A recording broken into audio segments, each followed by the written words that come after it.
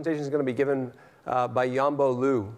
And Yuanbo is an incredible thinker. She thinks a lot about cities. She thinks a lot about different regions around the world and how that is going to affect marketing and how it's just going to affect the world. She gave a presentation in February with our partners at Social Media Week, and it was so good they actually asked her to come back the next day and give the presentation again. So there's a lot to learn about Yuanbo. She's well-read. She's an amazing speaker. She has amazing ideas. And she made a brand new presentation today all around sort of the idea of choice in China that I think you guys are all going to really love. And so I don't want to keep her from the stage any longer. So please join me in welcoming Yuanbo Liu.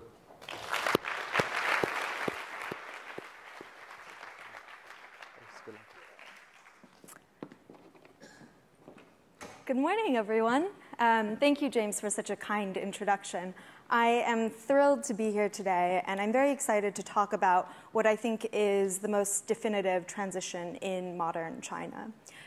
This is a transition that has affected every single Chinese person who's alive today, myself included. I wouldn't be standing here in front of you had there not been this transition. And what I hope that you leave here with today is some answers, but I actually hope that you leave here with more questions than answers, because if you are at all interested in this market, this is a topic that deserves a lot of thought and consideration, and it really begs to be further explored. So what you see on the screen right now is an aerial shot of the Shanghai skyline. And you have the Huangpujiang River flowing through the city. You have the iconic Oriental Pearl TV tower. And this image, to me, represents a lot of the modern urbanization of China, right? The boom of its cities, which is happening not only in Shanghai, but across the country. And you think of the millions, the hundreds of millions of new consumers that live in these cities and the demand that they generate. And all of this growth has been made possible by this transition, which is not one of technology, right? This is a transition that in and of itself is not technological. It is the emergence of choice.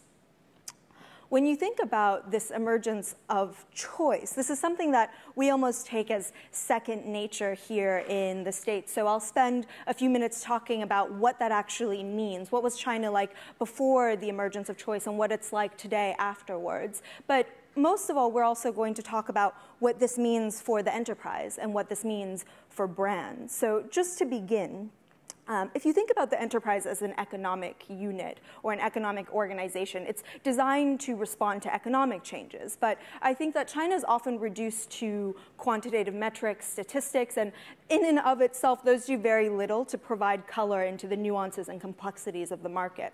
So if we think back to the late 70s in China, before it became open to the Western world, before the emergence of choice, at this time, China was a poor country, right? The average income was less than a third of sub-Saharan Africa's. Chinese people were on average poorer than North Koreans, and there was no choice, which is difficult to comprehend because we really do think about the ability to choose as an individual as almost second nature, right? Think about your own lives. When you were children, maybe your parents made choices for you, but as you became a teenager, as you passed through high school, you probably looked at some colleges that you were interested in going to, applied to them, decided to go to one of them, looked at jobs you were interested in, took a job you were interested in, and then chose an apartment to live in, went to the grocery store, bought what you wanted to eat. And none of that was possible in China, right? From the time that you were a child passing through the education system, as soon as you exited that education system, the state decided what you would do. It was the system that governed your choices, so they would decide where you worked. And depending on where you worked, there was a system of organization that dictated what you ate, because you took most of your meals at work, where you lived, because your place of employment gave you a house to live in. It also dictated what you wore, where you bathed, because probably your house didn't have a bathroom with a shower. It also dictated who you married and who you divorced even. So literally, this concept of choice is very, very new, and especially this concept of individual choice. This all began to change in the late 70s, into the 80s, and through to the early 90s as reform and opening opened the country to not only the West, but brought about these macroeconomic changes, right? The decollectivization of agriculture, privatization of industry. You also have investment, foreign investment specifically. And while these were largely macroeconomic policies, they also had a pretty dramatic trickle-down effect to the individual, which you can see probably most prominently in the real estate market. Up until 1998, you could not buy or sell your own house in China, and you could not choose where to live. So your place of employment, your work, would assign you a house. And this system was called the Danwei housing system. Danwei literally means work. So when this was abolished in 1998, for the first time ever, people could buy and sell their own homes, and they could choose where to live. And now, in less than 20 years, you have what is the world's largest real estate market. And what you see on the screen here is not the Eiffel Tower in Paris, France. This is the Eiffel Tower outside of Hangzhou, a second-tier city in China. This is where people are choosing to live, how they're choosing to develop their homes. But that's just one example, right? And that's in China. What I want to talk about now is how this actually affects us in the rest of the world. China is already an enormous market, and it is the largest market for beer, wine. China now consumes more wine, 1.86 billion bottles of red wine last year. It's also the largest market for luxury goods, for gold. It buys more gold now than India. It's the largest market for movies, for energy, and for cars, so that GM now sells more cars in China than it does in America. Brands are adapting for this market, right? You see brands like Haagen-Dazs innovating for the Chinese market, creating faux moon cakes for the Moon Festival. These are, of course, imitation moon cakes made out of ice cream. You have some brands which are iconic here in America, like Mattel's Barbie, where in China they opened a 6-store sort of mega Barbie shop with a spa, a cocktail bar, and unfortunately it wasn't so successful because Chinese parents didn't like Barbie's study habits, so they didn't want to buy Barbies for their children. You also have Home Depot, which had similar challenges in the market because the DIY mentality, unfortunately, wasn't very popular with the sons and daughters of migrant laborers and farmers who were striving to aspire to the new middle class.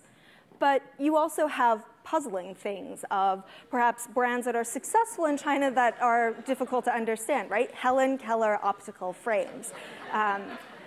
This is a domestic brand that is actually quite successful in China. And when the brand was interviewed by foreign reporters asking, why did you choose to advertise your glasses with the world's most famous blind person, the response was that Helen Keller is a story that's taught in all Chinese schools, and she's an icon of fortitude. So this is actually a very popular brand in China.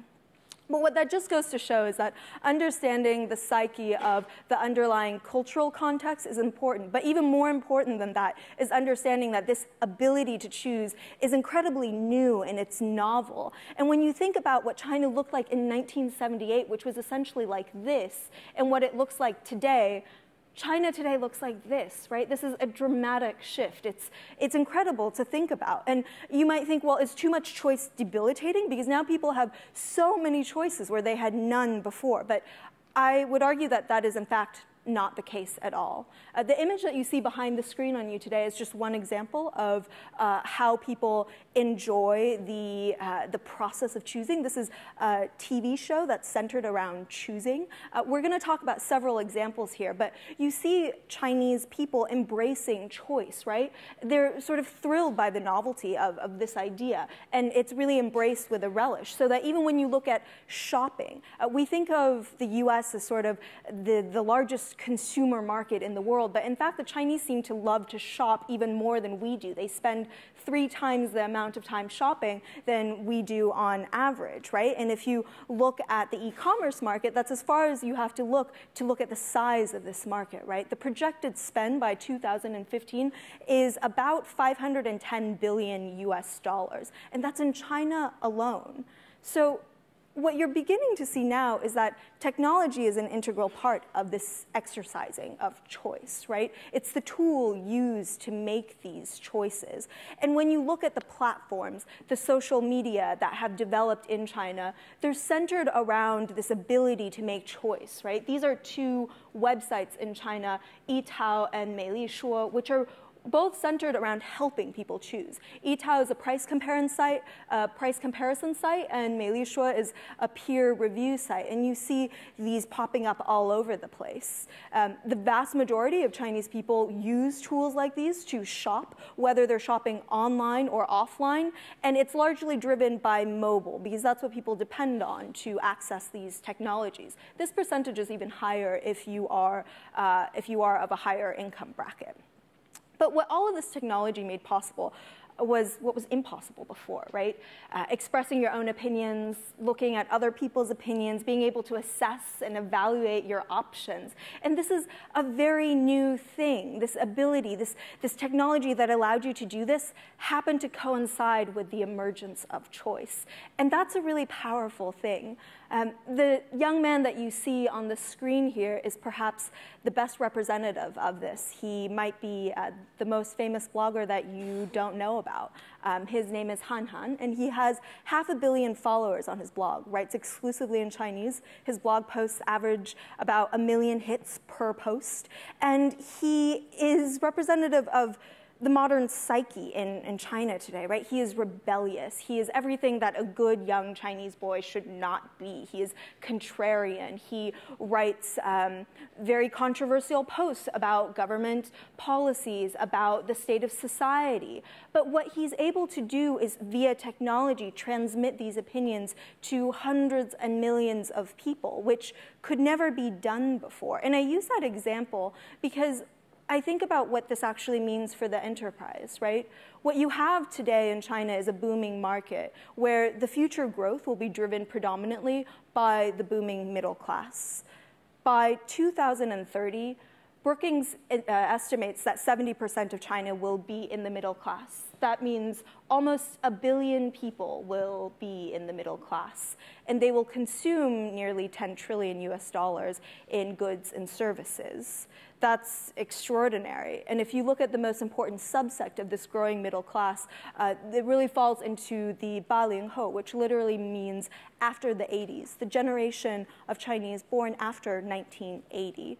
Coincidentally, they were also born into the age of technology, right? And this generation, this generation is about 3 times the size of the baby boomer population here that has shaped our consumer demand for the past 50 years or so. They today comprise about 15% of urban consumption, but McKinsey estimates that in 10 years, that will more than double to about 35%. So incredibly important.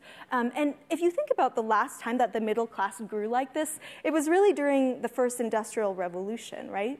But to give you an idea of the scale and the pace of what's happening in China today, what's happening today in China is about 100 times the scale of what happened during the first industrial revolution at about 10 times the pace. An average Chinese person in 1978 made $200, and today they make $6,000 a year, which is, that growth is just incredible to think about. This is an unprecedented type of scale, right? And when I think about what this means for brands and the enterprise, think about the Industrial Revolution and what triggered, right? It was technology that triggered the Industrial Revolution, and it was fueled by coal and steam and modern transport. But what's unique about what's happening in China today is this growth has been triggered not by technology, but by a social condition, the emergence of choice. And it's been fueled by technology, which has acted as both its conduit and as a catalyst for driving this stupefying growth, right? In this emergence of choice, you have the tech boom that has allowed people to make choices and exercise choice. And what that means is that as a marketer and as a brand, you have to not only understand that psyche behind this newfound ability to choose, but the methods that are used to exercise that choice, which are deeply rooted in technology. And in essence, as a brand, your only hope in order to seize the opportunity in this market is to build systems to respond to those. So I know we're not taking any questions, but I'll be hanging around for the rest of the day. And if you have any questions, please come and find me. I'd love to chat. Thank you.